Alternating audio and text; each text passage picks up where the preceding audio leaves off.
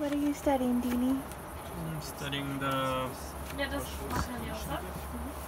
The waterways of France. To know what's up tomorrow, what's up after tomorrow, what's up after tomorrow. Well, we got... Yeah, it is really hard to make an estimate about how many logs, how many kilometers you can go in a day. Because, yeah, as I said, there's so many logs in the way. Yeah. And you cannot predict where you can get. But I'm trying to remember how we did last time, 2 years ago. And yeah, more or less on how we went the last 3 days, if it is possible to reach certain destinations or not. Yes.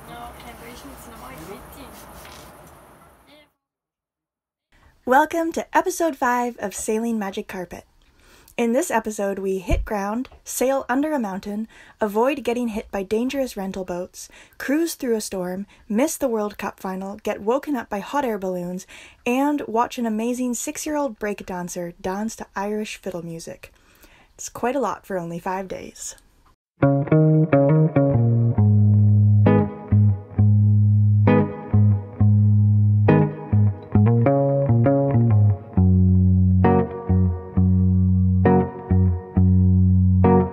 Nothing but everything.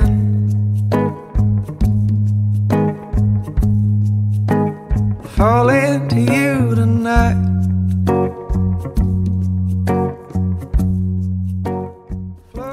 In the last episode, we traveled from Basel, Switzerland to the small town of Montbeliard in France.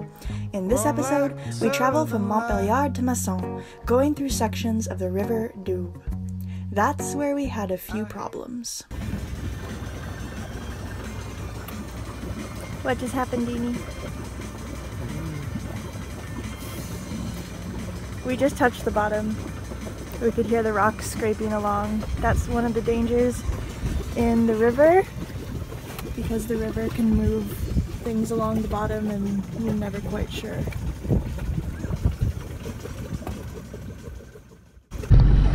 Early morning on Magic Carpet. The boys got up at 7 to start motoring away. The idea was that we could sleep in, but then they turned the stove on and the whole cabin filled up with the smell of petrol, and then Aladino went to the bathroom right next to my head, so I'm up. It's 7:30, but it's a beautiful morning. Look at that Shiza smile, literally. And we bumped into a log. Oh yeah. To make everything... Oh yeah, just to make everything a little bit more awake.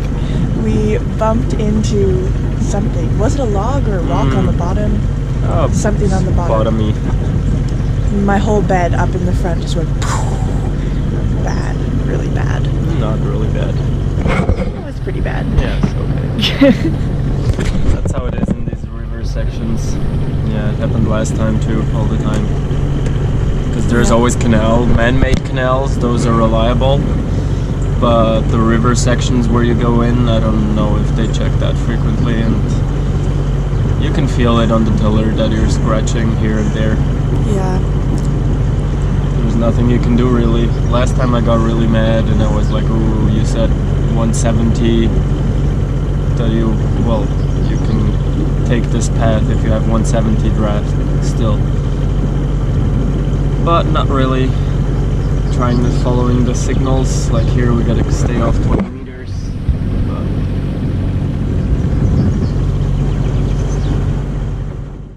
Luckily, we never actually got stuck. We sometimes just heard stones brushing the keel. Magic Carpet escaped without any serious damage, just no more anti-fouling on the bottom.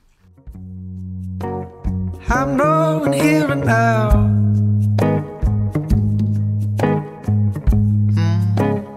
Always loving's right.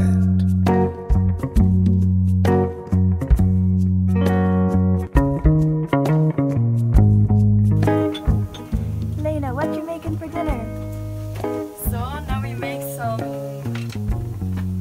Sommerrollen. What was this? Spring rolls. Spring rolls.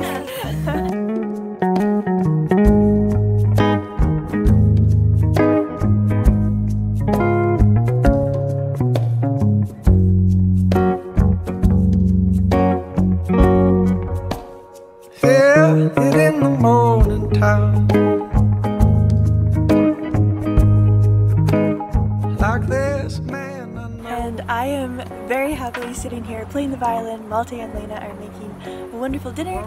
We just went and sat underneath a waterfall. It's a good day. In some sections of the river, there are small waterfalls that you have to go around by using a lock. The dangerous part is that usually the waterfalls are very shallow and wide, so you can't actually see them as you approach. There's actually a waterfall in this section of the river, but it's really hard to see just by looking at the river.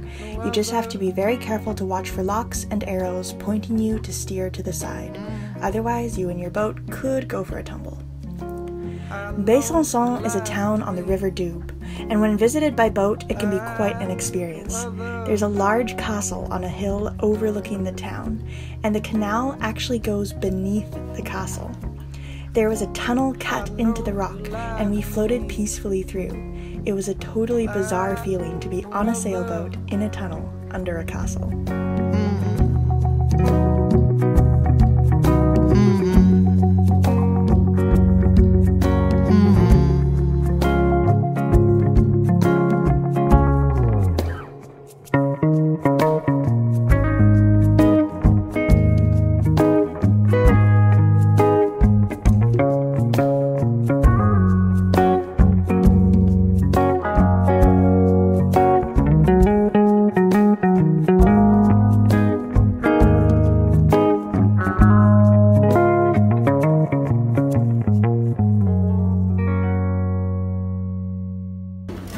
Aladino, how are you feeling right now? Tell me your innermost thoughts. I feel like being on camera right now. Aladino's hungry.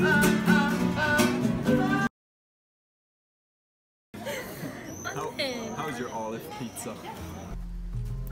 The next day, we literally passed through a love tunnel. It had waterfalls at the entrance and exit which turned off when it sensed a boat was coming. Then, inside, there were lights on the ceiling which danced as we motored through. Dance me to your beauty with a burning violin. Dance me through the panic till I'm gathered safely in.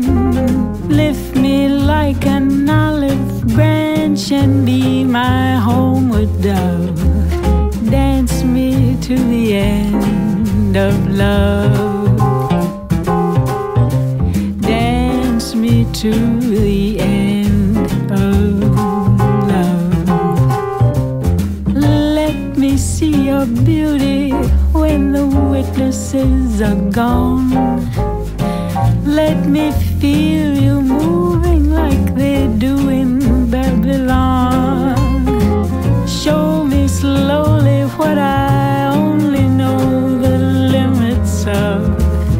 Dance me to the end of love. Dance me to the end of love. That night we arrived at Dole. Entering the city, we passed through a lush green tunnel of trees and grass, with the sunlight gently filtering through. Dance me very long. We're both of us beneath our love. We're both of us above. Dance me to the end of love. Dance me to the end of love. The next morning, we woke up at 6:30 a.m. in Dole, and thus began the most exciting day of the trip so far. We're not especially early risers, but at 6:30 I thought I heard something weird, like really loud, really heavy, but irregular breathing.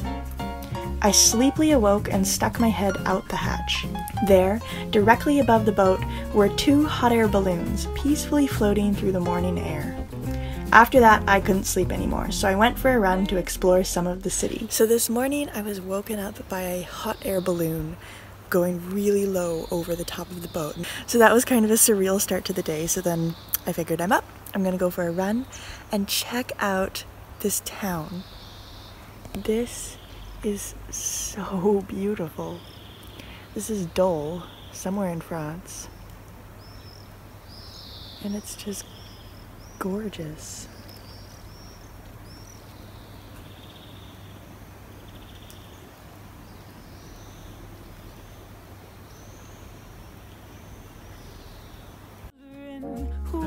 asking to be born. Dance me through the curtains that our kisses have outworn. Raise a tent of shelter now, though every thread is torn. Dance me to the end. I was amazed at all of the little hidden passageways and terraces which I found, like something from a fairy tale. Dance me to your beauty with a burning violin. But the peace didn't last all morning.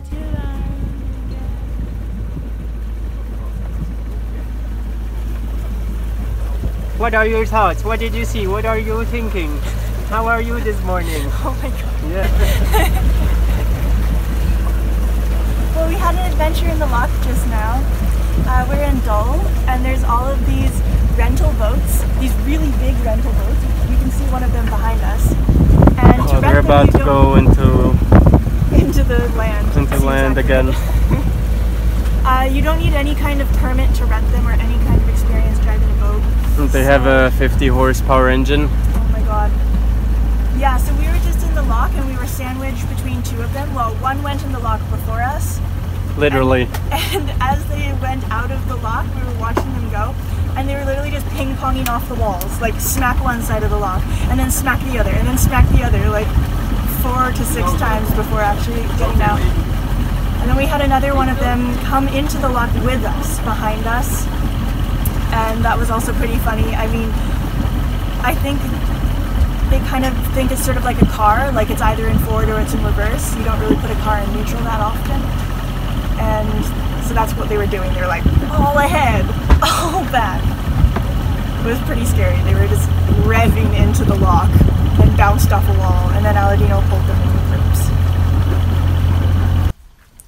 One of the boats which we were following was especially uncertain, and after seeing it swerve along the canal, Aladino actually offered to jump on board and give a few driving lessons, which the people on board agreed to happily.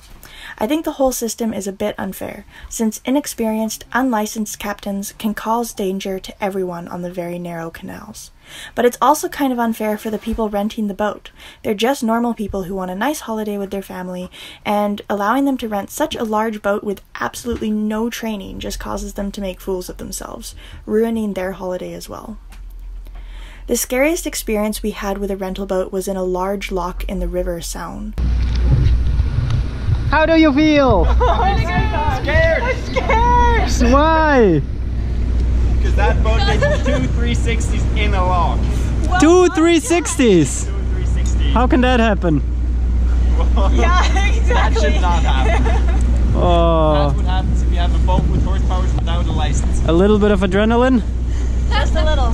Now we need pineapple. The people on board only attach their boat to the side of the loch with one line coming from the bow. You need at least 2 lines to hold a boat in position, one from the bow and one from the stern. So, of course, the stern swung around.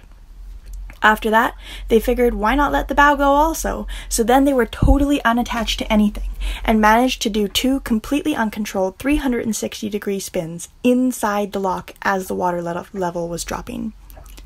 They came very close to us, and we were ready with fenders and boat hooks, but fortunately the loch was big enough that they stayed away. As it happens, during that loch disaster, bad weather was also rolling in.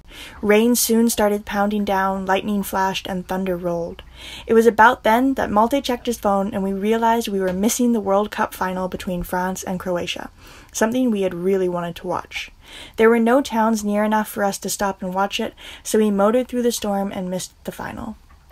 But when the storm broke and we came upon the next little town, the shouts from the shore let us know who won.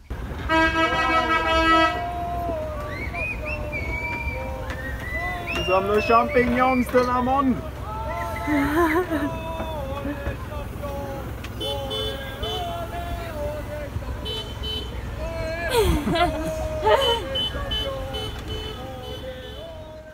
Everyone there was in full spirits, horns honking and beers flowing. One guy had a guitar, so I grabbed my violin and we had a really fun jam session.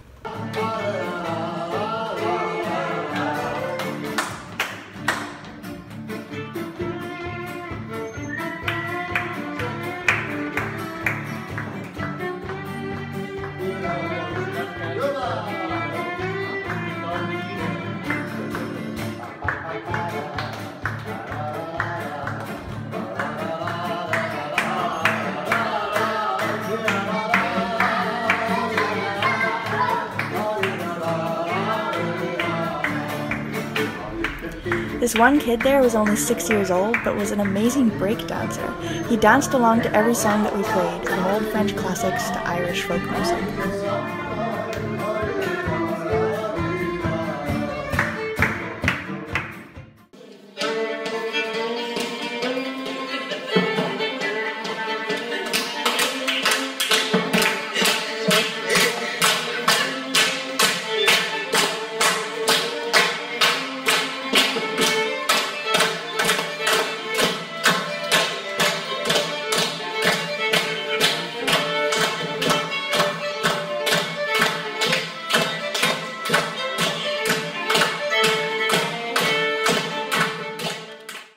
In the next episode, we'll continue our journey to Port Saint Louis and the Mediterranean Sea. Au revoir!